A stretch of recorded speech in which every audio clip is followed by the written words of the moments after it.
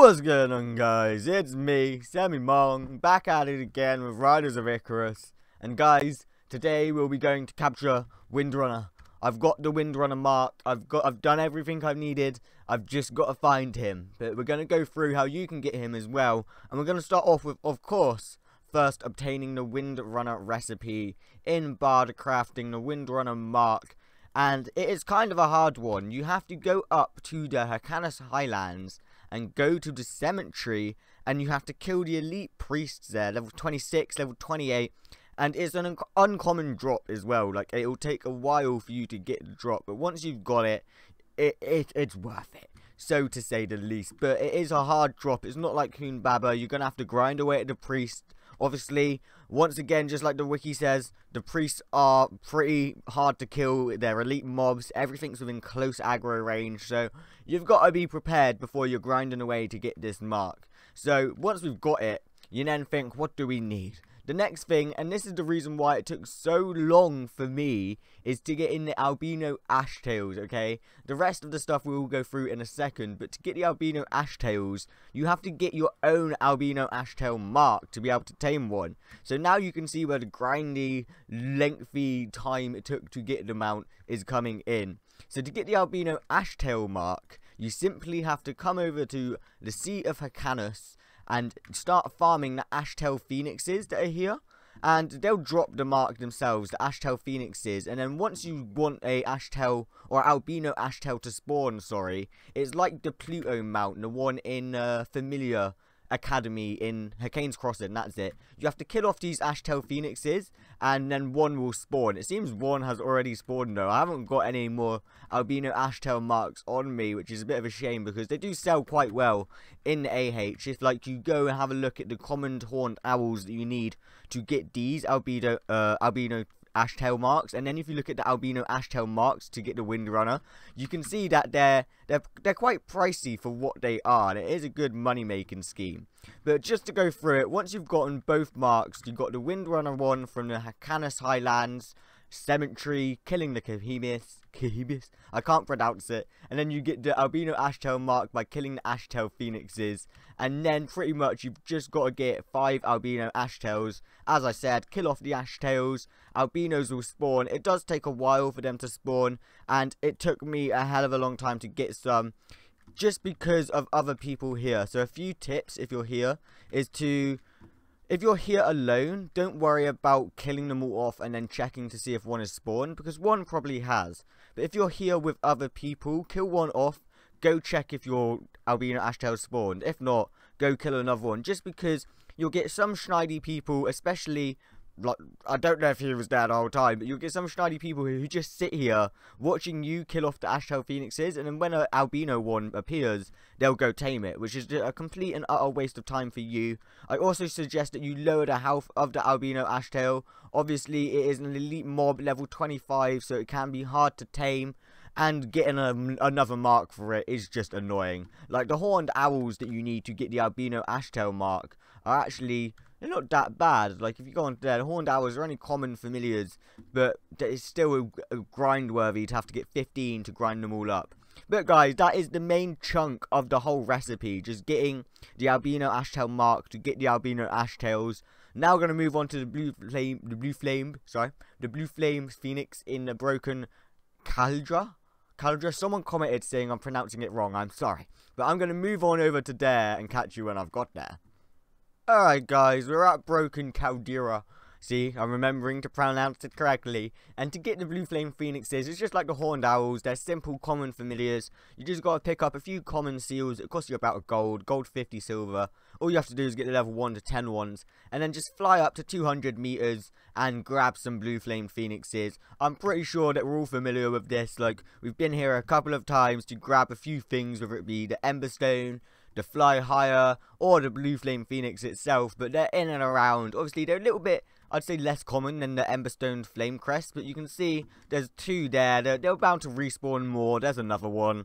They're not that hard to get at the end of the day. And once you've gotten that, you're pretty much set to go and get Windrunner. So there's a fourth, like there's a fifth. So all of them are here for you to tame, and of course they respawn. But as I said, yeah, once you've done that, you're ready to go get the Windrunner mark. You've got your albino ashtails, you've got your blue flamed phoenix. All you need next is familiar orbs. Obviously, soloing dungeons, getting repeatable quests can easily get these for you. Ooh! I just saw something in my loot storage. I was like, what's that? What's that? It was just taming potions. Fair enough. And then the elite taming potions. Oh, sorry about that. The elite taming potions you can get from any barter crafter for 60 silver as well. And then once you've got that, you get 2 Windrunner marks. So if you're able to tame Windrunner within one go, you could sell the other one off for like 35 gold, 30 gold, which is really, really good. But I'm going to head over to Hurricane's Crossing now and attempt to get Mr. Windrunner. I spent 3 hours yesterday looking for him, went on his flight path and all of that, and just wasn't there. So hopefully my luck is back today and we can catch him. But if I do, guys, you will catch me soon. Alright guys, welcome back. And yes, I know, I already have Windrunner. It seems... Is that Windrunner again? Nah. That is Windrunner again. So we're just gonna follow him pretty much. I got Windrunner. I went to film Windrunner. I did film Windrunner. But because of the update yesterday, I'm currently in taming mode. Because of the update yesterday, it changed my screen resolution. So I've gone to edit it, and like 3/4 of the screen is just black, and it's just the game in a tiny little box in the top left, which is obviously not acceptable for a video, and I don't want to bring that and show you. But we've gone through the steps of how you get the recipe. We've gone through getting all of the albino ashtails and everything like that. So by now you should be set with the Windrunner mark. Now we've just got to go along and find Windrunner, which is what I would have done, but he's right here. So I'm going to follow him on his flight path just so you can get a good idea of where he flies, how high he flies. Just watch my altitude. Obviously you can see how fast he flies, and then from there you can go and tame him yourself. A few tips would be to, if you can, get a friend to heal you, because you have to, I would suggest lowering his HP. I mean, he's level 25 elite. I got him down to about 10 HP.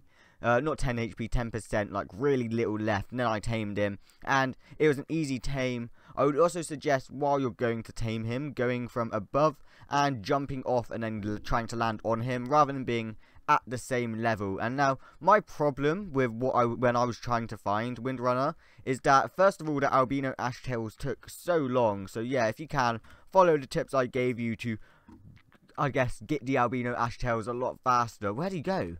Here he is. And the fact that I was actually at like 140 meters looking for Windrunner. I did not know that he was this low in the sky, if that makes sense. Like, he was so low compared to a lot of the other mounts, say the dragons that are really high up. Broken Caledra, the blue flame phoenixes, they're rather high up. He's just casually chilling at 60 meters. But I think for the rest of the video, guys, I will follow his flight path and speed it up until we get back to where we were, so you can get an idea of where to go, of course, because why make it hard for you? Make it easy for you so you can see his flight path and not be the big pleb like I was, high in the sky trying to look down and obviously not rendering him in. But I'll catch you guys in just a second. Oh, and watch my minimap if you want to get an exact like detailing and location of where he's going.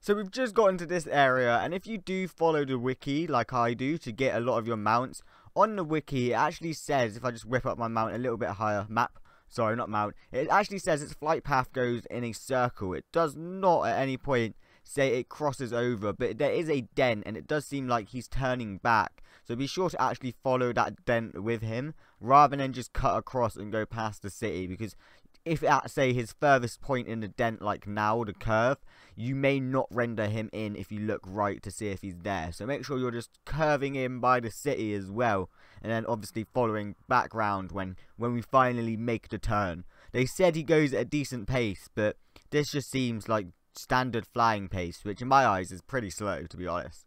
Pretty slow. That's speed. Haha. Catch up to him just a little bit. Just a little bit. Here's one of his resting points. So this is one of the areas where he'll stop for just a second. And now we begin the final, like, giant turnaround until we get back to where we first followed him and picked him up around the curve in the road down there. So it's not too big of a flight path. Oh god, I've lost him. In here, is he gone up? Guys, unfortunately, as you could probably see, I may keep it in the video, I did lose him as I was like showing you a place where to go on the map. I think he either went up or down because he does gain some altitude. But I'm following the flight path now, which he does take, and if you do lose him like I did, just wait at this area, the little dent in the road, and he will eventually come back to you. Or if not, just go wait down by the farm where we were starting off, and he will once again get back to your area. But that is how you get Windrunner. Let's have a look at his stats before I leave it there. Move speed of 9, the highest max altitude flying mount I've currently got with 700. That is the region max in the Sea of Icarus as well.